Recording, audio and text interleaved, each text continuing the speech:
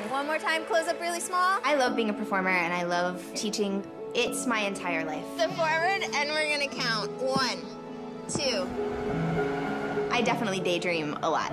And I'm always looking for different ways to tell stories. When I was a kid, I really liked comic books and cartoons because anything could happen. And I always wanted to be in one.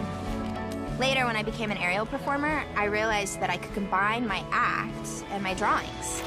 And that would allow me to go anywhere I could imagine. So if I'm having a hard time or if life feels difficult, I can turn my projector on and imagine all the stories and the possibilities all night long.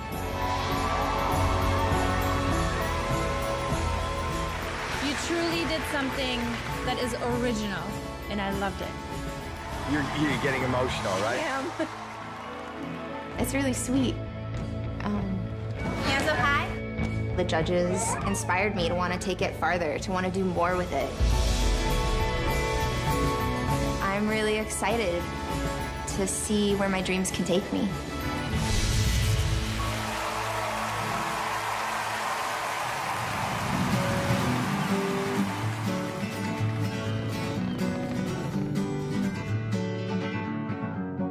Feeling my way through the darkness, guided by a beating heart.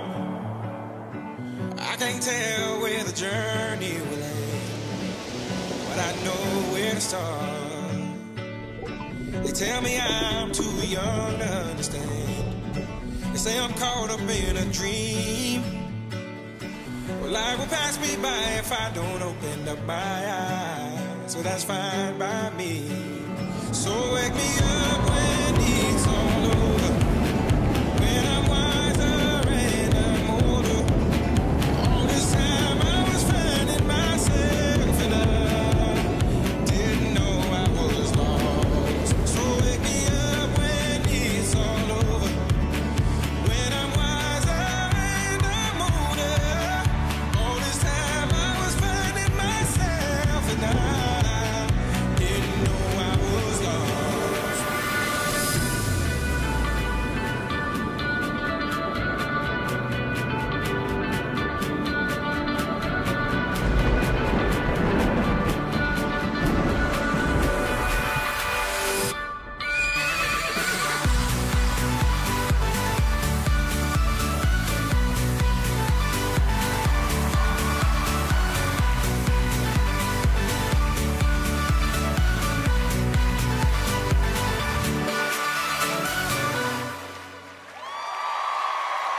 Yo, what's up, YouTube? Hey, welcome to the AGT page. Now click right there to subscribe or to watch more videos.